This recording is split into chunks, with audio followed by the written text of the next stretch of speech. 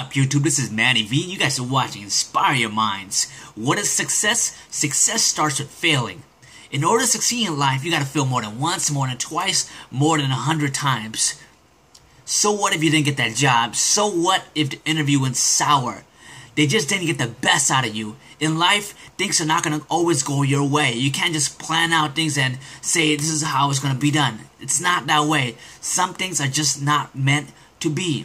But in success, in the general rule, 75% is mental, okay? And 25% is physical. Now, in order to succeed, you gotta have the 3 P's. What are the 3 P's? Simple. It's passion, it's pursuit, and it's purpose. If you don't got any of those 3, you're just wasting your time. You might as well just quit right now. You know, there's people in life that has passion, but no pursuit and no purpose. You know, those people are so miserable. And you could basically see them from a mile away, you know, sitting behind a counter, putting that poker face. What's the point? You're just wasting my time. If you don't got no passion, you're just wasting your time on the desk 9 to 5 every single day. You're not following your dreams. You're not bringing success in a better format. Now, let's face it. In order to succeed, you gotta start from scratch. Let's say you want to be a top-notch tech person. What do? You follow people that are in the tech industry.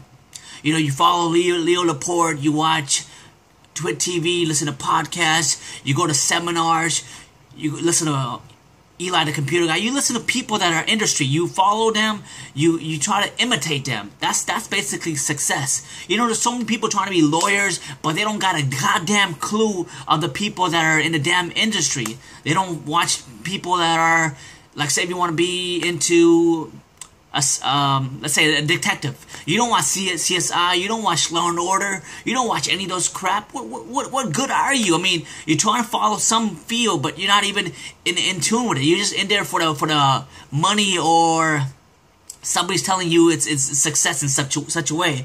See, my suggestion for you to do is very simple. If you want to be success in any type of situation, you want to go ahead and follow people that are in an industry. You want to write tutorials on the industry. So you want to be a great tech guru, right? So what do is you write little tutorials on how to fix something on a computer, blue screen errors, how to modify things on Google.com, on Chrome, great plugins, and help people get there. Alright, so these are the great plugins that's going to help you take away from spyware, from ad blocks, etc., etc. And you want to share it on Facebook or YouTube or whatever. That's a few things that you want to go and do. Or even get certificates on the field. I wrote a couple study guides on a certain certificate I got. You know, and I shared it with the world. So that's basically what I'm doing. I'm learning from somebody, and I'm actually mentoring somebody else in that field. So that gives me a better feel of being more successful at anything in life.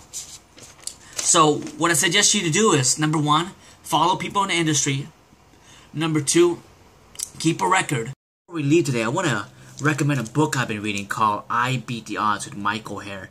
It talks about his struggle of being homeless, living in a ghetto, foster care, and much more, and how he found success with the Baltimore Raven. He definitely had the 3 P's: passion, purpose, and pursue. And I'm sure you will after reading this book. And for those of you that want to learn more about me and my website, check us up on the website at www.inspireyourmind.org. And also below, subscribe. Well, till then, I want to wish you a happy day, inspire soul, inspire mind, and one love.